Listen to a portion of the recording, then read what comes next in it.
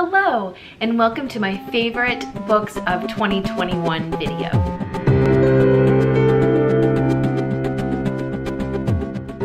It is so hard to believe that 2021 is almost over. And before it ended, I wanted to do a video on my favorite books that I read in 2021. So for my categories, I have 5, with one of them kind of being split into 2. So the first one is middle grade, but I have a couple books that are like what I would call wholesome vintage, and then I have the other 3 which are just your normal middle grade books. And then the second category is young adult, and then the next category is nonfiction. And then I also have a favorite that is in the graphic novel category. And then my last category is adult. Within each category, I am going to share, starting with my least favorite and ending with my favorite. So starting with the 5 middle grade books, 2 of them are what I would categorize as wholesome. And so the first one of those 2 is Swallows and Amazon by Arthur Ransom. Swallows and Amazon is a children adventure, and it is the first book in the Swallows and Amazon series. It was published in 1930, and it is set in the England's Lake District. And we follow 4 kids in the Swallows family, and then 2 sisters in the Blackett family, as well as the uncle in the Blackett family, and they're the Amazons. And this is the story of their summer of adventure and hijinks, and there's some mystery in it, and it is, you know, not a huge plot-driven, intense novel, but it's just really great. Children being left on their own and having adventure out in nature, and I can't recommend it high enough. And there is a movie on Amazon Prime. I'm so glad they can come up here and do all the things I took for granted. I don't want them frightened of the world. There's our lake. We could camp. Sleep under the stars. Please say yes. I promise I'll look after everybody. She's the beauty, isn't she? Wait for me! It follows the book loosely. There is a lot more intensity in the movie than there actually was in the book. The second of my favorite books that I read this year in that wholesome middle grade category is The Summer of Monkeys by Wilson Rawls. Wilson Rawls wrote Where the Red Fern Grows. So I was a little nervous about reading Summer of Monkeys because Where the Red Fern Grows, while it's memorable and lovely, it is like rip your heart out and stomp on it kind of a book, in my opinion. So Summer of Monkeys was written in 1976.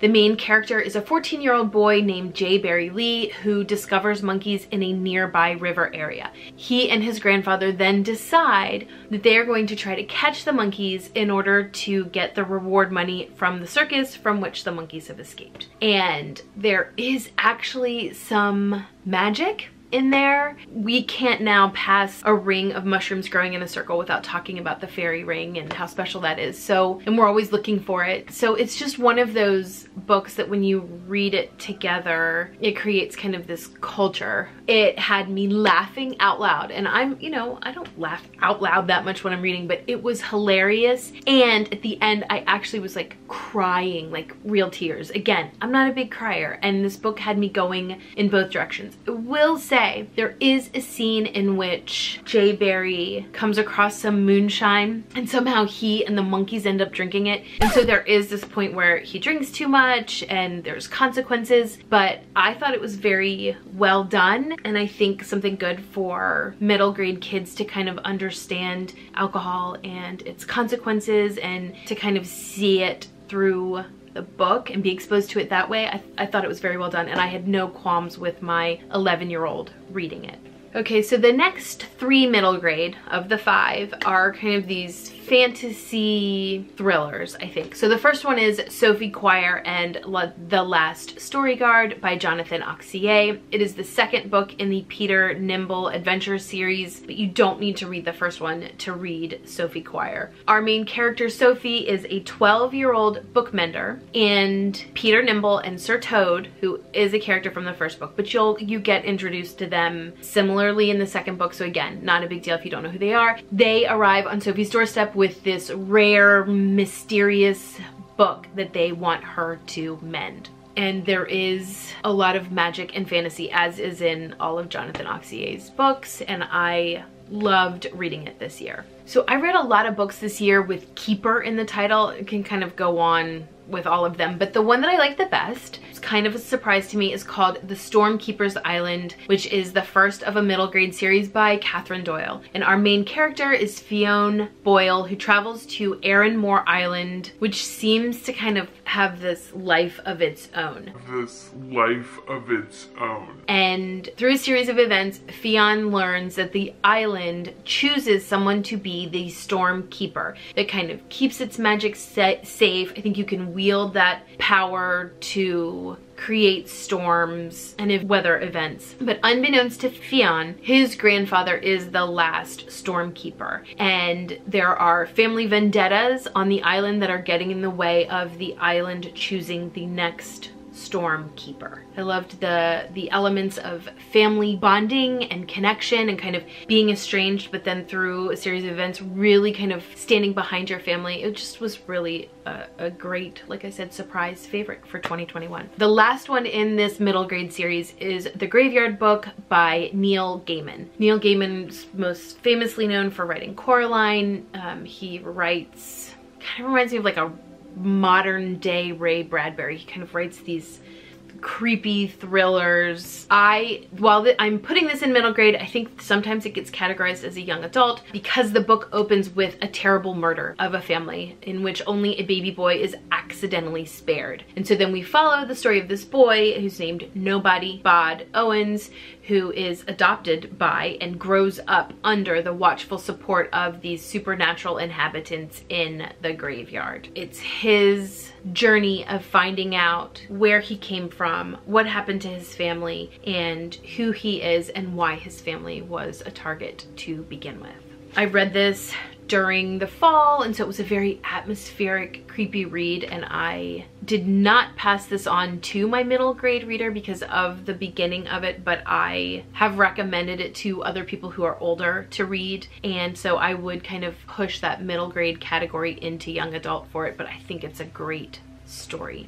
Okay, so now I am in my official young adult category. So there are 3. The first one is Lockwood & Co. It is the first book in a series that is kind of like this supernatural thrillers written by Jonathan Stroud. And we follow the main character, who is Lucy Carlisle. Through a series of events, she ends up joining a detective agency that is run by another young guy named Anthony Lockwood, and they fight ghosts in London, England. I think it is solid in young adult because it is pretty gruesome. I mean, there are deaths of other children. I mean, children are put out into the streets to fight ghosts because adults are not able to see them. The adults are kind of these useless barriers in these stories, but I just really liked the creativity, the intensity, and again, it was a fabulous atmospheric read to read in the fall, and I loved it. There is a TV show on Netflix that I think is loosely based on it, but I haven't seen it, and I don't know how much it follows the books or if there's screenwriters that are kind of changing the story. I will say, if you're interested in this idea, V.E. Schwab has the City of Ghost series. I think she's got 2 or 3. I know the first one's in Edinburgh and then Paris. And I think that has also been greenlit to be turned into a TV series maybe. But that is a solid middle grade, same idea of kids like fighting ghosts or supernatural activity. So I would highly recommend that one as well as a side note. But the next one in the young adult category is Cinder by Marissa Meyer. I think I'm years behind on this one. I read this as part of the Lunaralong readathon that was hosted here on YouTube. I can link their channels below. I started reading this series and I loved Cinder the best. So Cinder is a young adult science fiction novel that is loosely based on the tale of Cinderella. As I mentioned, it's the first in a series. What sets this Cinderella retelling apart is that Cinder is a cyborg, and she is helping earthen people battle with lunars, who are people who live on the moon. So it's a fantastic story. It is not resolved at the end, and so you do kind of feel like you have to keep going in it, but it is a great take on the Cinderella retelling, and I loved it. The last one in the young adult category that I read this year and loved is also the first in a series. There's like a theme here. I keep liking the first of the series. Ray Bear. It is a young adult fantasy novel written by Jordan Ifueko, who is Nigerian American. We follow a young girl named Tarisai, and Tarisai is bound by a magical constraint by her mother, and Tarisai is able to mentally see the stories that other people have had in their life by physically touching them. And so, as you can tell, there are magical elements in this. She is chosen to join a group of children who train and compete for a spot in the Crown Prince's Council of 11. I listened to this as an audiobook and loved it. It was lovely. The audiobook is phenomenal. And I am interested in finding the other books in the series. It's long, but it's so worth it. And I should say, I read somewhere this fall that it has been greenlit to possibly be made into a movie as well, which I would be really into seeing. Okay, so I have one book in the nonfiction category that I really enjoyed reading this year, and that was Surprised by Joy by C.S. Lewis. It is an autobiography of his life from very early childhood until his conversion to Christianity. And it does not go beyond that. I kind of wish that it does. So I've read Becoming Mrs. Lewis, which is about Joy, who he ended up marrying. A lot of people, I think, mistakenly think that Surprised by Joy is connected to her, but it's really not. I've watched some biopic movies about C.S. Lewis.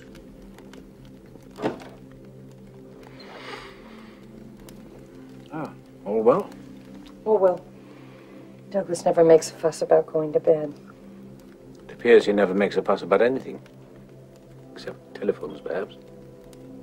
I've read some of his children's literature, obviously the entire Chronicles of Narnia series. So I'm kind of interested in like his relationship with his brother. It's not this opening up of his entire childhood. It does talk about his mother's death, but it talks a lot about his relationship and interactions at his boarding schools. So during his youth, kids would be sent off to boarding school, so from Ireland into England. And kind of the abuse and misbehaviors there, and you can really see why, like, Till We Have Faces, such a great story, but you can kind of see all of the elements that he brings into his fiction stories, how his youth was so formed with reading about the gods and goddesses in other religions and cultures. He is so knowledgeable on that, and he does pull that into his fiction stories. I will also say this, if you read his fiction stories, it does not give you any inkling on how smart he is. But Surprised by Joy, I think, is accessible for anyone and a really great look into his early. So I started to get into graphic novels this year a little bit more than before, and the one that I would say is my favorite, I don't know how anything is going to be able to supersede this ever in the future, but it was Kindred by Octavia Butler. It was adapted by Damian Duffy and illustrated by John Jennings. Kindred is the story of Dana, who is a young Black writer living in California in 1970 with her loving white husband. But one day, suddenly, she's like ripped out of the 70s and transported back to a plantation during slave times in Maryland.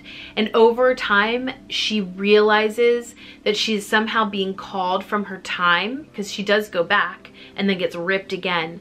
And she's getting called from her time into this slave time to deal with the troubles of a character named Rufus, who is a white slaveholder, and we learn is her ancestor. And so that's how there's kind of this connection there. And so I loved the graphic novel. I did not read the original novel by Octavia Butler, but I loved the artwork and the seeing how somebody from our own time, who would be treated as an equal, who has this normal life like that we're used to now, get ripped and put back in this time, and how she was so compassionate to not only, you know, where she was, her fellow slaves, but also to you know, her ancestors, the slaveholders, and like how much of herself she gave, and then the point when she was like, no, this is too far. Just a great book for anyone to read. We're down to the 3 adult books. Of the 3, I'm going to start with The Murder of Roger Ackroyd. This is a detective novel by Agatha Christie. It is the 3rd novel with Hercule Poirot as the main detective. And in this, Hercule Poirot retires to a little village to do gardening and to live a really just quiet life. He's growing vegetable marrow. I think it's like yams. But soon after he retires and moves here, another village inhabitant who is very wealthy is murdered. So Poirot must come out of retirement to solve the case of who murdered Roger Ackroyd. That's all I'm gonna say about it. I would highly recommend that you don't watch any YouTube videos about it or read that much about it. Just pick it up and read it. The next one that I loved is The Blue Castle by L.M. Montgomery. It is the story of Valency Sterling coming into her own.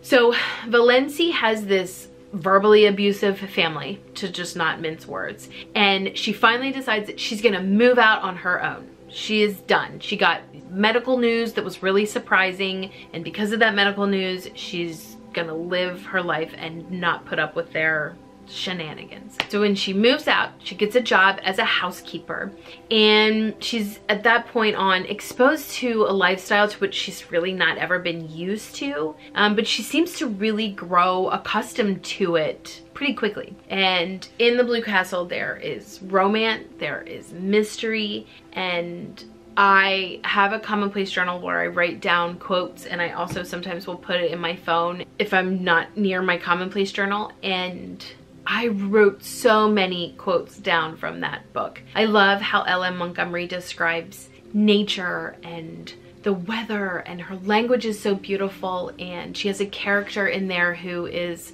a male writer, and just his words of how he describes nature and his love of it. And then at some point, Valency ends up sort of, I mean, I can picture it in my head, this like wood cabin, but large house in the woods. Sometimes I see pictures of houses by a lake, and I like cabins by a lake, and I always think of that book, like I'm transported back there. She described it so well that I could see myself in it, and I just loved reading The Blue Castle this year and would recommend it for anyone. Even though it's an adult novel, anyone could read it. Okay, so here we are. My favorite book in all of the categories that I read this year was such a surprise to me, and it is The Winter Sea by Susanna Kearsley. And I picked this up again for an atmospheric read in November because it's the winter sea.